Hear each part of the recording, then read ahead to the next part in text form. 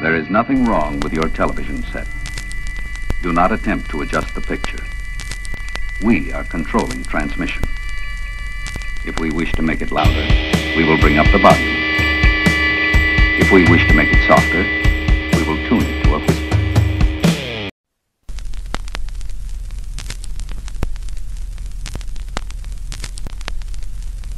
Yeah, I hear you, Bob. I mean, Wilson. All right, so this is the adult beverage. This is the adult beverage bending party. We have Manny, Mo, Jack, and Wilson. Okay, you ready? Ready. Here's your clamps. Yes, I'm ready. Okay. Now, all these guys are kind of shy about being on video because they're all secret squirrels. Yes, sir. No, it's okay, Lieutenant.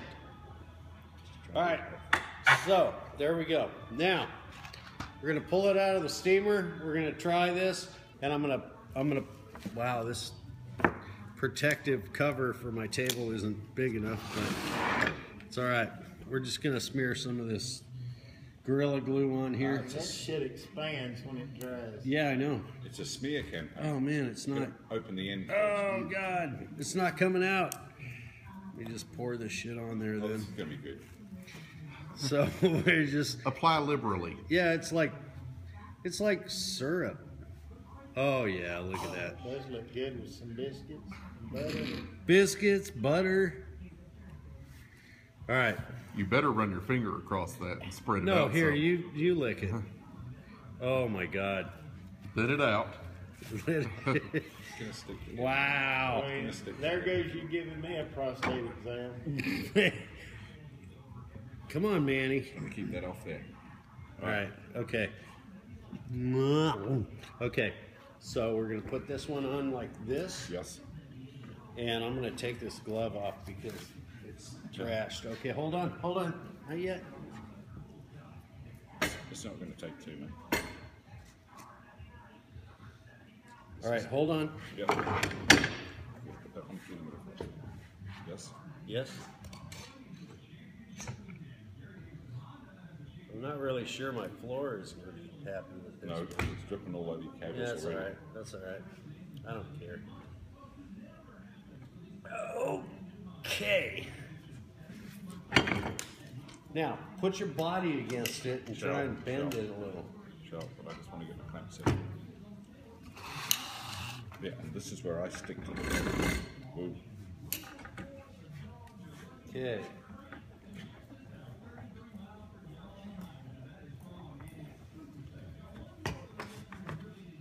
It's going. It's working. Slowly now. It's not happening. But you know what that means. If at first you don't succeed, try again. At first you don't succeed, more rum and coke. Yes.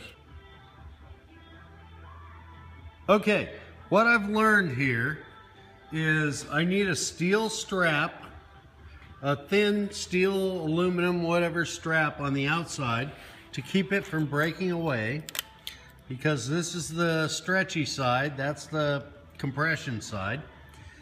But plywood bends, it really does bend, but you know, I've got like a high point here that I don't want, so I'm gonna, you know, it's a work in progress. But actually, this is pretty cool.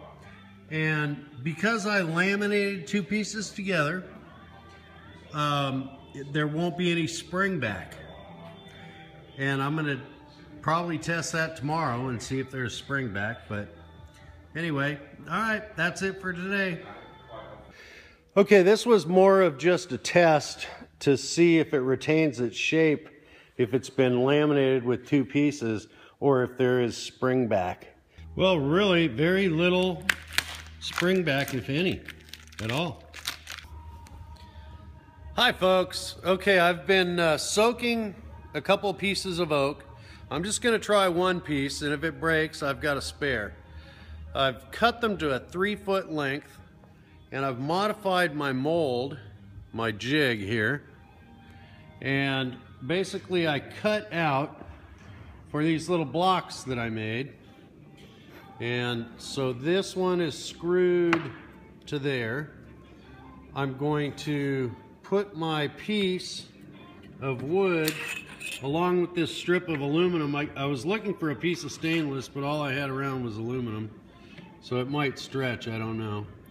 And so I'm going to clamp it in here using one of these clamps. This is the plan anyway. And then that will fit in here when I pull it around. I've given it some extra length so I have some leverage out here. So I'm going to give this a try. I'll set my camera up so you can catch all the action. Okay then, just to recap, I've soaked, and I wish I could have found some ash. I can source some later if this doesn't work out, but I've used red oak. I don't know if it's good or bad to bend with, but I'm gonna give it a try. So I soaked it for 4 days in a barrel of water. It got a little fibrous on the outside. Maybe when it dries I can sand it, don't know. I've had it in the steamer for 1 hour and 45 minutes, and I've modified my mold, my jig. So here we go, let's give it a try and see if this works out. Measure center, because I've got center marked on my mold so everything fits properly, I hope. So let's give her a try.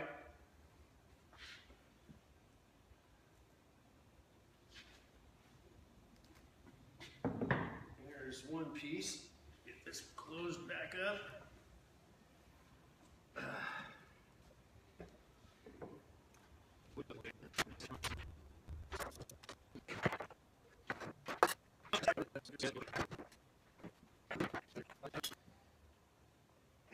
Oh, Christ. Come on. Wow.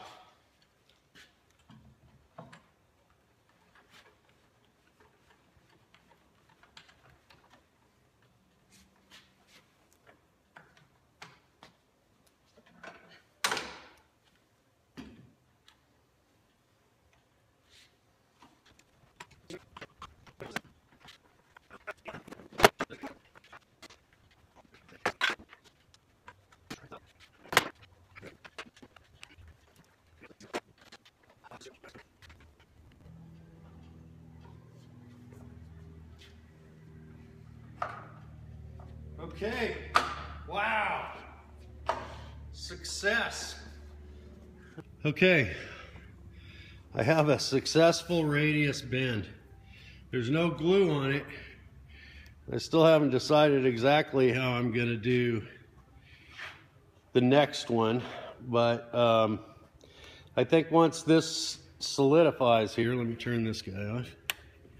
Once this thing solidifies, I'll re-steam that other one, and then I'll put some glue on it and clamp them in place so I got double thickness. This is cool. I am excited, gang. Well, it's the next day, and while I'm waiting for this to dry this evening, I've put the other stick that I had back into the water barrel, and I'm gonna go ahead and start the mounting process for the aluminum plate. And so what I'm doing, I've already laid it out for 3 of these bolts that I've antiqued. And the way that I did that is I used, because brand new, let me show you here, brand new, I didn't want that look. I wanted something that looks like it's been around and beat up. So I sanded on it and ground on it a little bit. The radius, the outside diameter is a little big, so I have to make them a little bit smaller. I've done a test piece, drilling. And so now I am going to go ahead and get these elevator bolts drilled out. I don't have the nuts for them, so I'm gonna have to take a trip this afternoon and go get some nuts for it, but I'll get these first 3 holes drilled and set and sized and all that. The way that I antiqued this, and I left some in here way too long, they're completely rusted, but it's vinegar and salt. And you can see they are trashed. It worked its way all the way up. So I only left the other one in for a day or so. These are much more rusted. I didn't wipe them off when I took them out. I kind of like the look, but I'm not sure if it'll stay. You can see it got up into the threads too, so I'll have to protect the threads with WD-40 or something, but that's a nice rusted look. I might go ahead and sand these a little bit and see if I can't smooth them out a little and see what they look like. Here's all 3 versions of it. This one's out of the box. This one's slightly oxidated. These 2 were rusted at the same time. I just sanded the rust off of this one. And this one's fully rusted, but I'm a little worried about the fully rusted one because I think the rust is just going to continue and eat right through it. I'll let this set for a few days and make a decision, see if that, maybe if I don't know how to stabilize the rust and still get a good clear coat over it to protect it. All right, the first thing that I did is I used a punch and punched out, where I wanted to drill. Then I used an 1/8 inch bit, and about every 3/4 of an inch down, you have to pull the bit out and clean it off with a pick because there's nowhere for the tailings of the wood to go, so it gets trapped in there. Now I've switched to my other bit here, and I'm going to attempt to just drill deep enough to sink this head. This is kind of critical right here.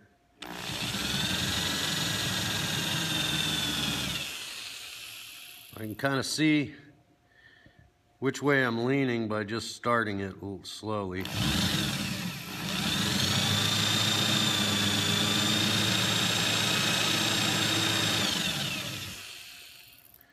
Just go really slow.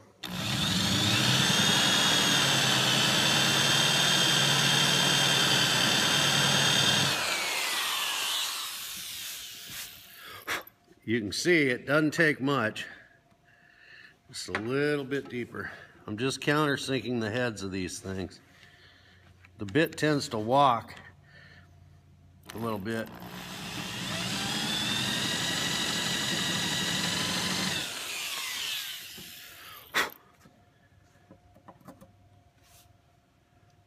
Just a little more. It's so critical.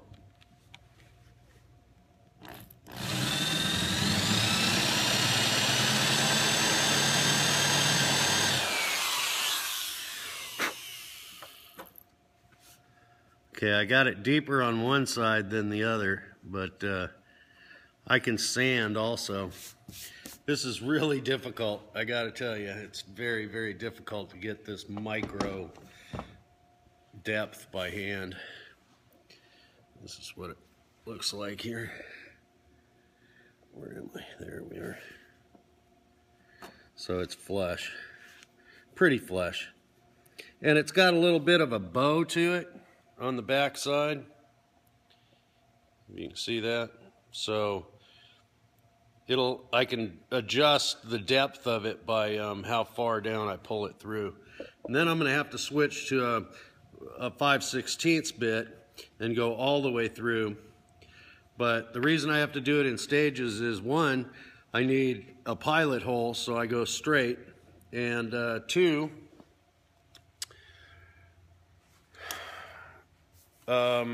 if I drill that big hole first and try and set it in the proper way, there's nowhere for the tip of the bit on this drill bit to go. It would just walk all over the place. So I'll let you know how all of my 12 holes come out when it's done. Well, here's something I never thought I would ever use.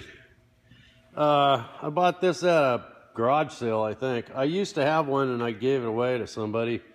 And I saw this and I thought, you know, for $5 or whatever it was.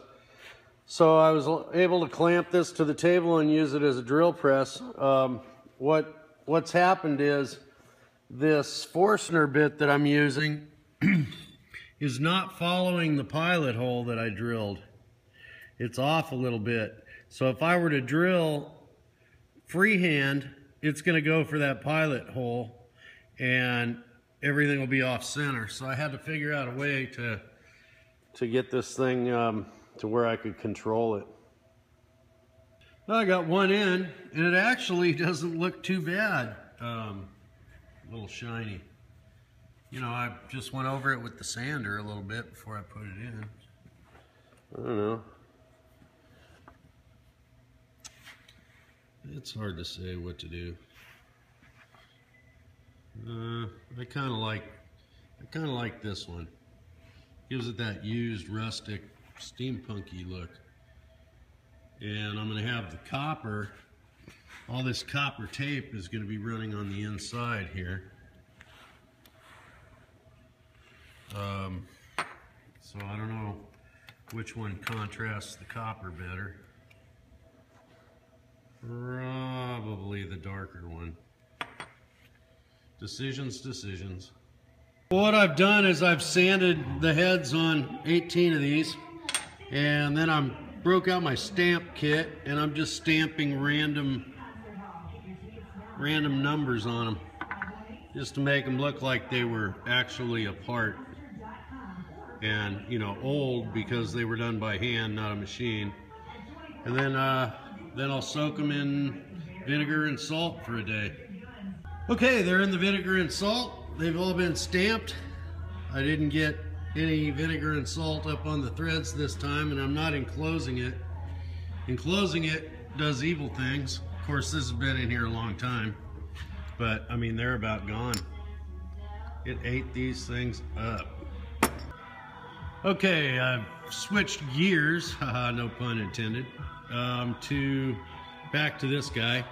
So I hooked the steamer back up and it's starting to percolate. Read some more stuff on steamers today from a boat builder. And they're the best wealth of information on this stuff aside from certain furniture guys. But basically what he wrote is that don't put your wood in the steamer until you're at temperature. So don't let it sit there. You can soak it and then put it in here, but the longer you put it in there at lower temperatures, and you can actually over steam, you can under steam. They're pretty complicated anyway, and I don't have a link for it. So, but all right, onward and sideways. So there's going to be a bunch of spring back when we pull these clamps out. I have my my assistant Sam helping me. Secret Sam, we call him. Sometimes we call him Secret Squirrel, but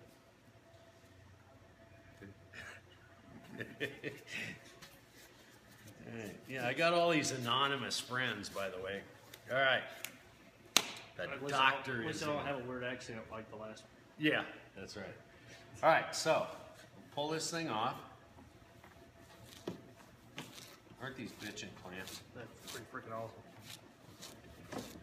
I didn't have as much that much. And then you just go. All right, so those are the last two. All right, let me goop this up. Now what I'm gonna do is because as some of you might know, Gorilla Glue requires moisture and water, and I know there's a bunch of water and moisture on the piece that's in the steaming oven right now, but I'm just gonna go ahead and get a little bit of water on this guy.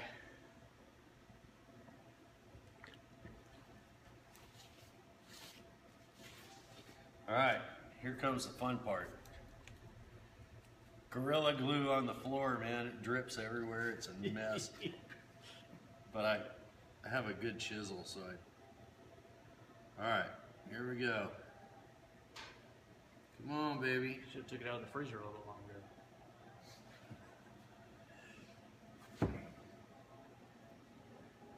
stuff's like sap, man.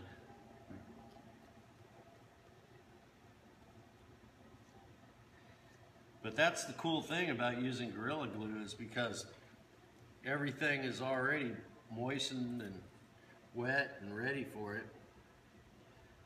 The bummer about it is it makes a big mess to clean up after it dries.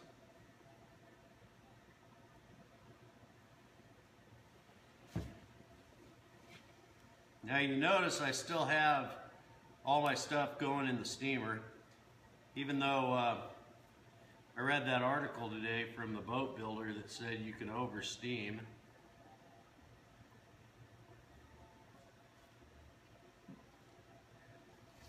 Incidentally, I steamed for an hour and 45 minutes.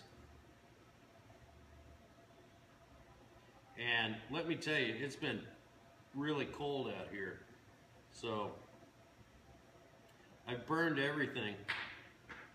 You know, all my bar stools and, no, just kidding. All right, never burn a bar stool. That's a party foul. All right, here we go. Power off. Go.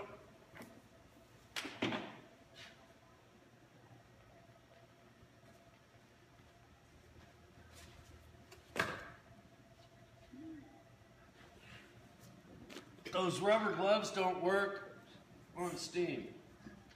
Just saying. All right, so you want to check the natural bend, and it looks like it wants to go this way.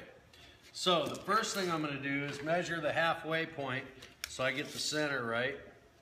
And this should be 3 feet, so 1/6. There it is.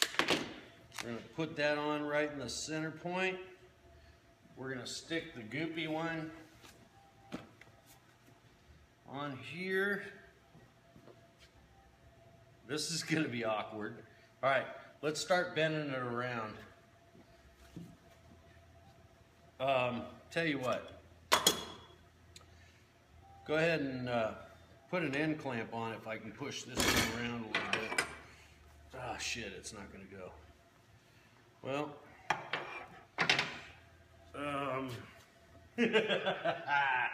Let's talk about this. You probably should have glued the outside. nope. Yeah, I probably should have, huh? But it doesn't really matter. Okay. All right. I don't know what to do. Let's start like this. Okay. Gonna put one of these small I clamps. don't know. Can I get this thing on here somehow? We got to bend that thing around somehow. I wish this were about a foot longer on each side. How can we do this? All right, let's work.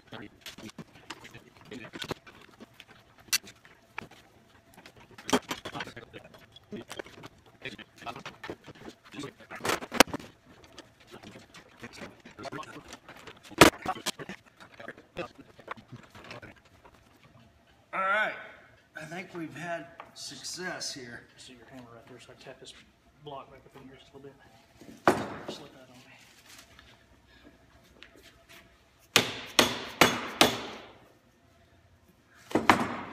I did it. I don't want to squish too much, but I want them tight enough to get a good glue bond.